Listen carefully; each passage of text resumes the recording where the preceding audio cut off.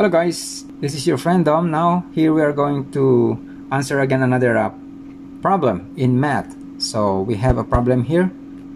We're going to find the quotient of this problem.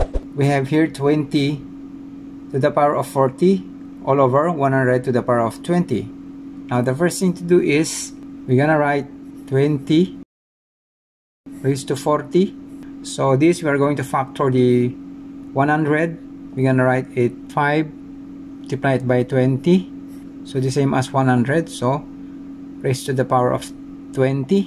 Then this will be 20 raised to the power of 40. So using the product property of exponents, so we use this, we're gonna write this as ABN is equal to A raised to N B raised to N. Okay, we apply this into this. So 5, we take the 20 and then the 20 raised to 20. Okay, now the next, we divide this to its denominator. So we write 1, 5 raised to 20 multiplied by 20 raised to 40 all over 20 raised to 20.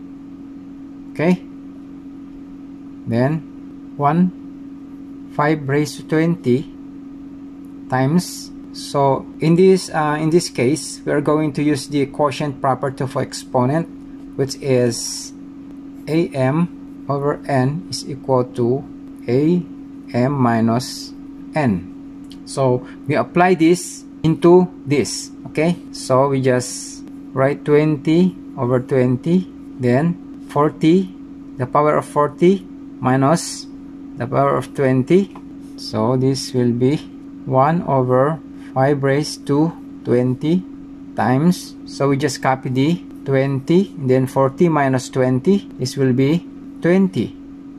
Okay, now we multiply this into 1, so 20 raised to 20 all over 5 raised to 20. Okay, now 20 over 5, so we just copy the power 20. Now 20 divided by 5 is 4 raised to 20. So this is the final answer. Okay guys, hope you like and learned from this problem in math. So don't forget to subscribe, like, share, and hit the bell to receive the latest video that will be uploaded here on my channel. Okay guys, thank you so much for watching. Bye bye.